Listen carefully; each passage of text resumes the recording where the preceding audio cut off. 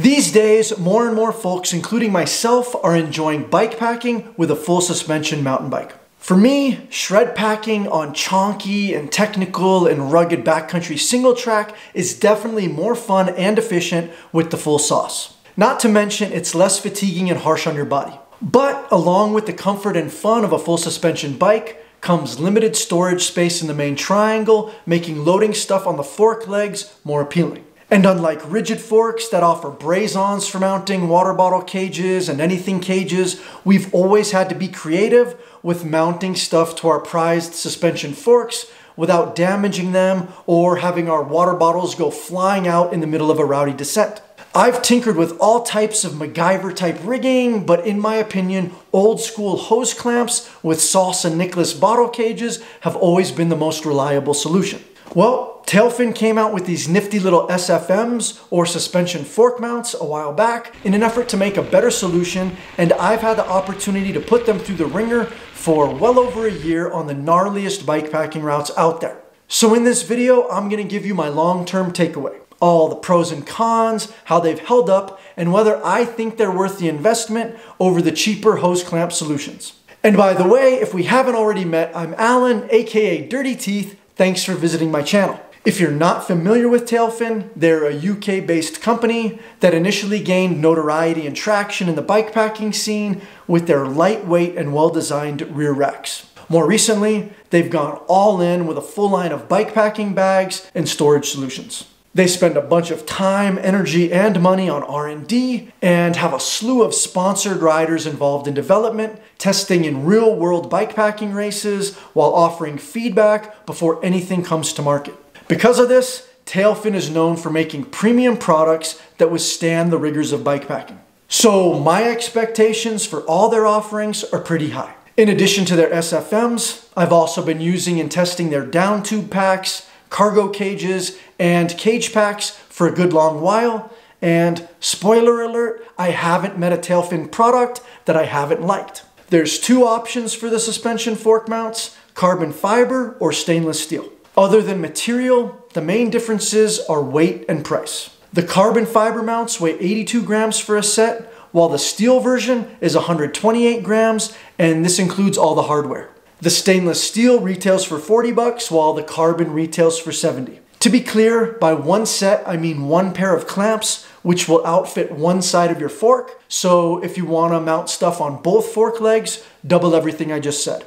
The mount itself consists of three parts. There is an outer band or clamp, which is the backbone of the system, a bolt that threads into a barrel on the band, and a rubber spacer.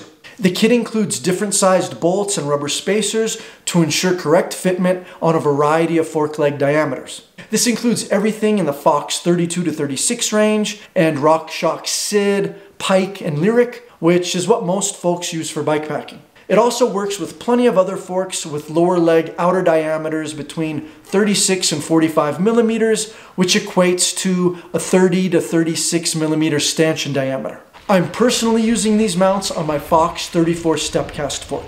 FYI, it's not compatible with bigger 38 or 40 series folks or smaller tapered forks like the RockShox Judy gravel fork. Tailfin lists a weight limit of 3 kilograms or a little over 6.5 pounds on single track and 5 kilograms or 11 pounds for gravel.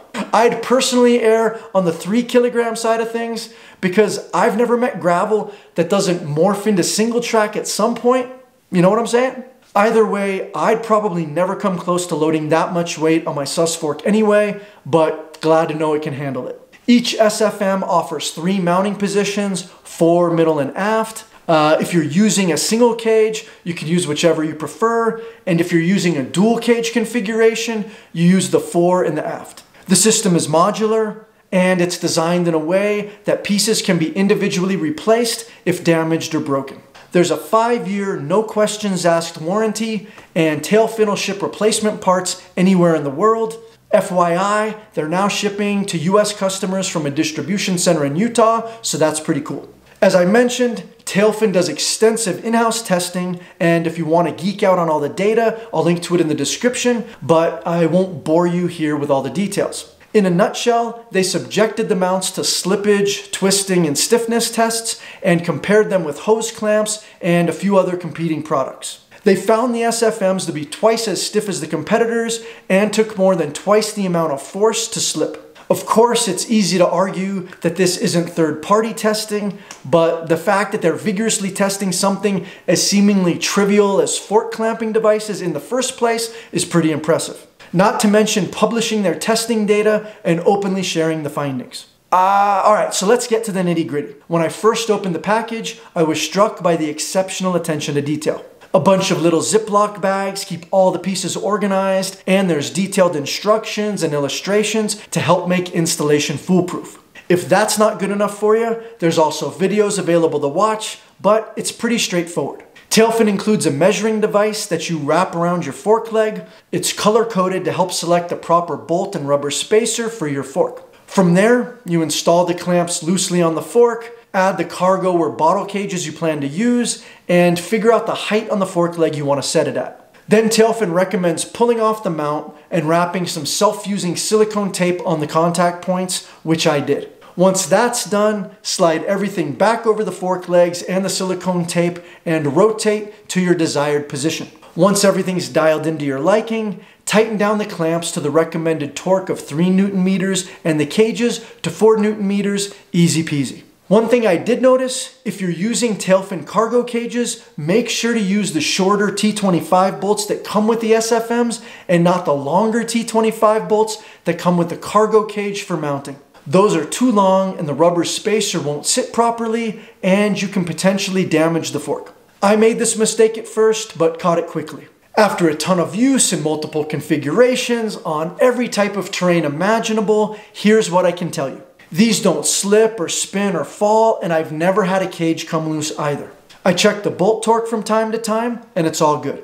Are SFMs twice as strong as the competitors? I don't know, and I don't really care, but I can attest to their strength and durability in legitimate field use, and I can't believe this is achieved with only 3 Newton meters of torque. All other competing products I've tried, and I won't mention any names, have slipped or come loose in one way or another. Hands down, SFMs have earned my confidence. Both the metal and carbon units perform the same, but the carbon definitely looks and feels sexier. After handling both of them, the metal ones are slightly clunkier and less refined. So if you've got the money to invest, I'd go with the lighter carbon version. To be clear, I still recommend hose clamps if you're more of a DIY type or on a tight budget. They won't come loose either when used properly, and they're slightly lighter and keep a lower profile. But you're limited to using specific types of cages, and installation and removal of the cages is nowhere near as fast and easy. With the SFM, when you don't need a cage on your fork, you can just unbolt the cage and leave the clamp installed, and you barely notice it's there. The multiple mounting points on the SFM also make it appealing, and it's super easy to adapt your carrying capacity for different trips. To be fair, my fork was pretty scratched up before I started using the SFM, but I haven't noticed any new aesthetic damage, and the performance of the fork hasn't been hindered in any way. I can't imagine ever needing it, especially after how much I've beaten these up, but it is nice to have peace of mind with a 5-year warranty in case I ever have a problem. In terms of cons or negatives, especially compared to hose clamps, the main consideration is definitely the price. $40 to $70 per fork leg isn't necessarily cheap. But when you consider the engineering and R&D that went into them, the price is more easily validated. As I've already stated, both the carbon and alloy versions are heavier than hose clamps, and they're not as streamlined. There's more parts and pieces to keep track of, and although it hasn't happened to me, it's potentially easier to have a bolt rattle loose and fall out, so you have to think about packing spares, etc.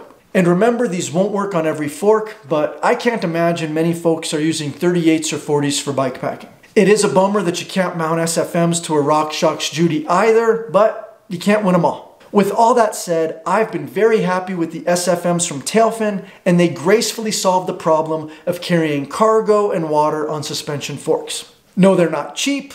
Yes, they are over-engineered. And in my opinion, they're a sound investment for anyone bike packing or bike touring with a full suspension bike, and they have a welcome spot in my personal bike packing kit. I expect to own and find uses for these on many different bikes and forks for many years to come. So I want to hear from you. What solutions have you found or created for strapping stuff to your sus forks? Have any of you used SFMs? And if so, what's your takeaway? Sharing is caring, and I look forward to sifting through all of your comments and questions. Likewise, please share this video with your bikepacking peeps. Click the like button if you feel inclined. And if you haven't subscribed to the channel yet, you should be ashamed of yourself. I'm just kidding. Regardless, thanks for hanging out until the end. And until next time, ride bikes, give back, pay it forward. Thanks so much for squeezing dirty teeth into your busy schedule. Please help us reach more people and ensure you receive new videos by giving this video a like, subscribing to the channel, and clicking the notification bell. Until next time, ride bikes, give back, pay it forward.